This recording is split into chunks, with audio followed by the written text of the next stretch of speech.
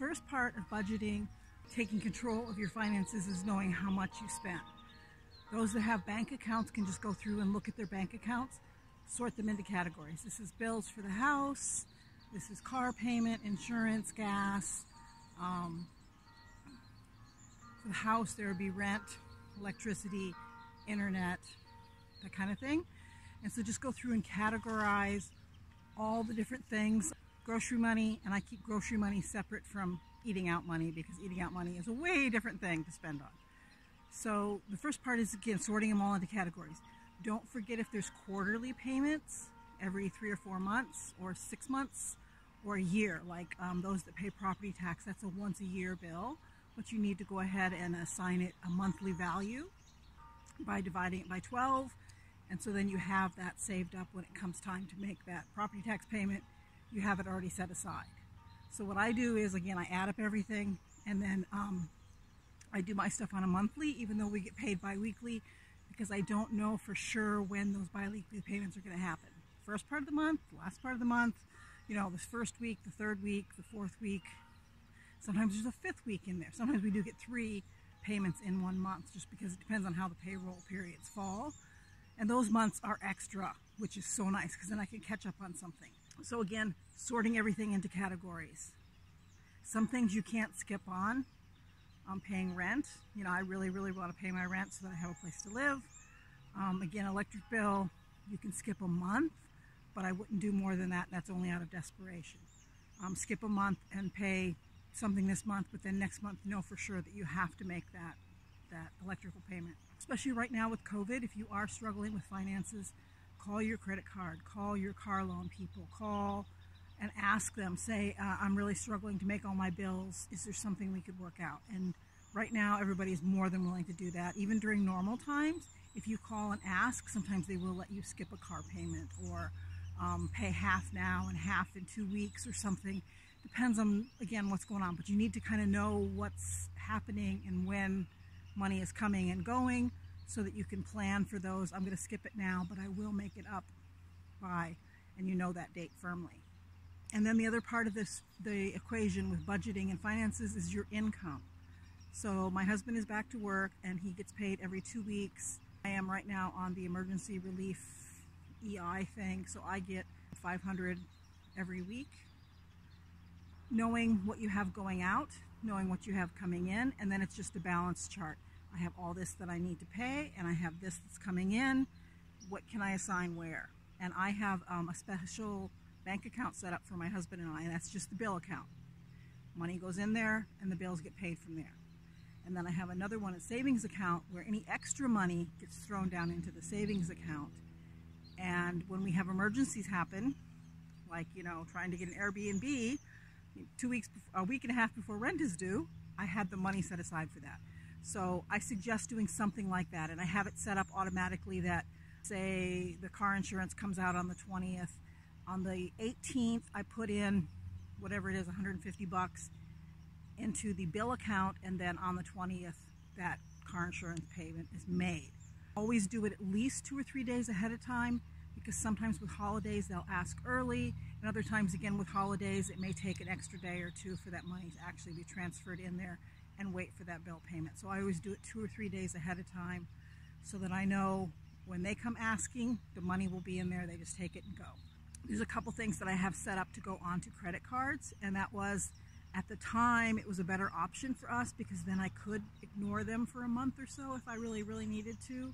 And that's something, again, I do pay interest on it if I don't pay it off right away. So it's one of those, you know, yes, this is worth it. I'm paying whatever, 22% interest, but I know that my phone bill is going to be paid, or internet, or whatever it is. Some places would not allow me to do that onto a credit card, so I had to do it from a bank account, and then that's the only option. So I put the ones that I could on credit cards, because then I'm like, well, every time it goes out, I will pay it, and if something's happening, I can ignore it. So that gives me a little bit of flexibility there too.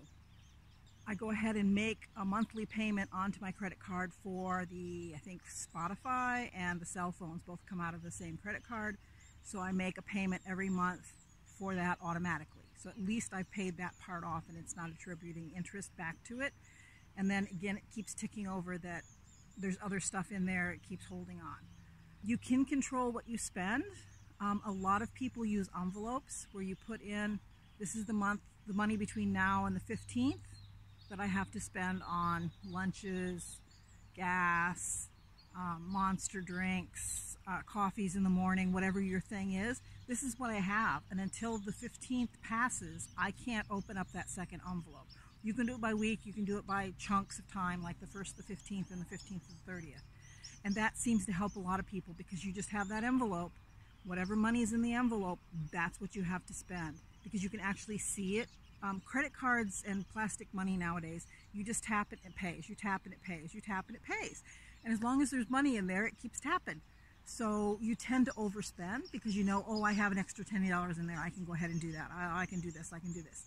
So if you have an actual envelope of cash, which now they're discouraging cash because of the virus, but if you have an envelope of cash, that's what you have. You have that envelope of cash, and when you've spent it, you're done. No more coffees for you until the time passes, and you can get that next envelope. So again, it's one of those, it depends on what's happening in your life, it depends on where you're going, but you can, once you see where you're spending money, it's really easy to go ahead and change that and go, you know what, I'm only going to get coffee once a week.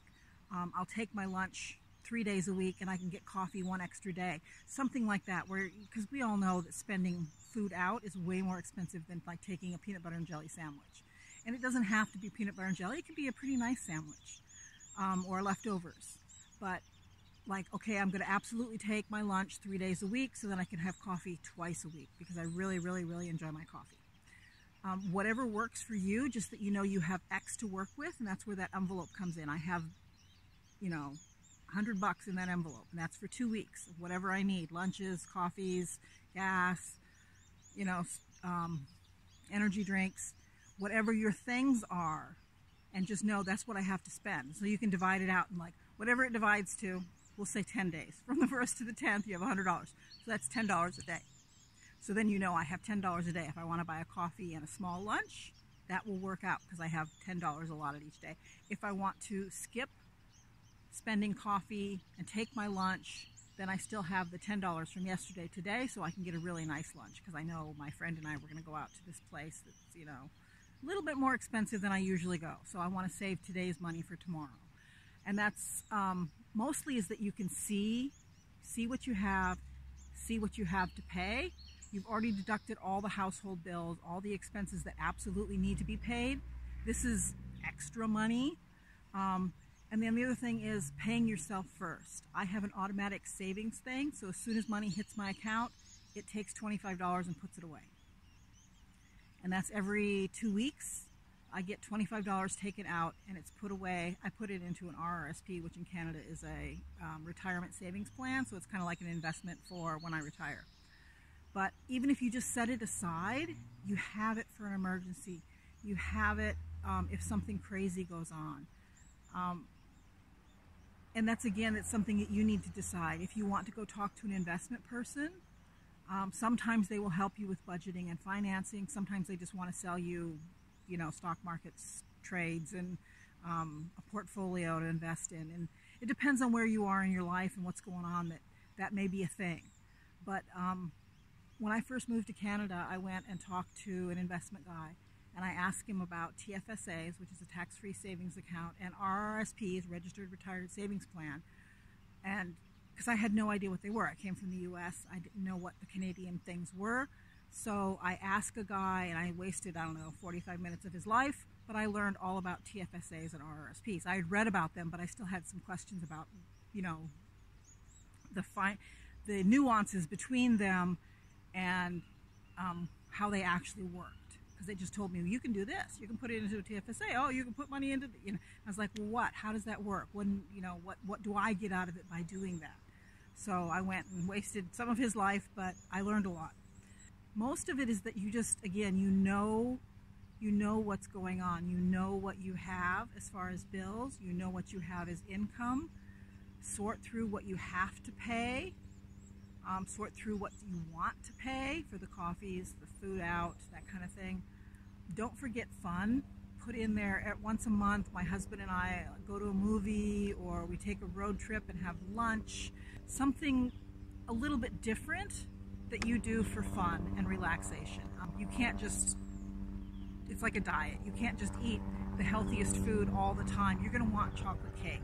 So that's what the date night for my husband and I, that's our chocolate cake.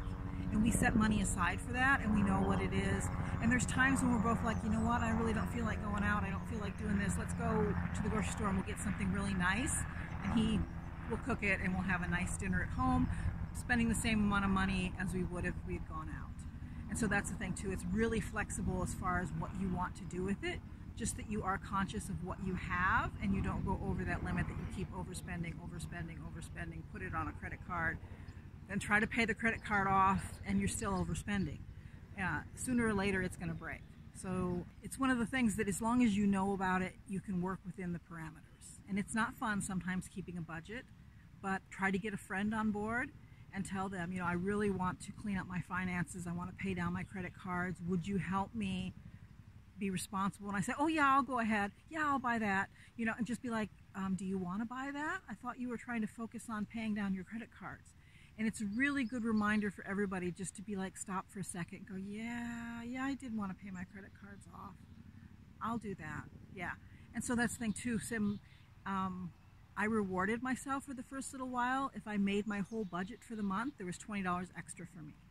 And that's not a lot, but it was enough that I could go have a lunch or meet somebody for a bubble tea, because I had made my budget the whole month. I had $20 extra.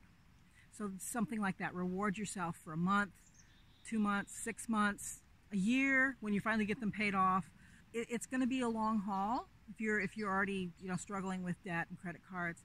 But I think it's more than worth it that when craziness happens, I know that I'm okay. My husband mentioned the other night that he was so glad that we could just do what we needed to do. We didn't have to be like, where's that money going to come from? How are we going to try to find a place to stay? What are we going to do now?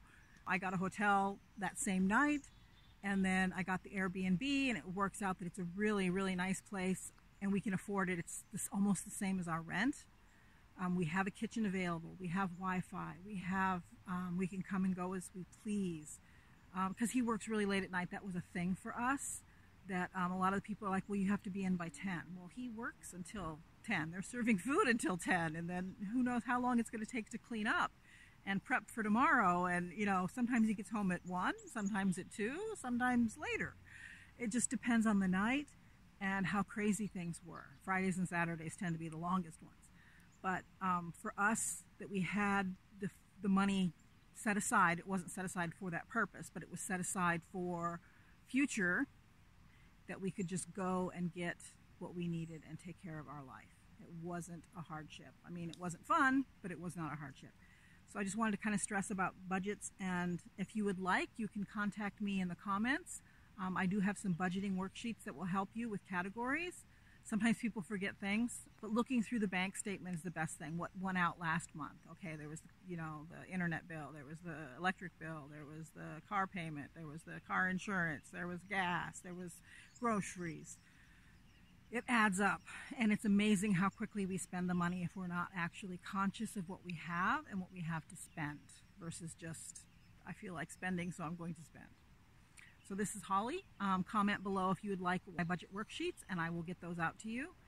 Thank you very much. I'll see you next week. Bye.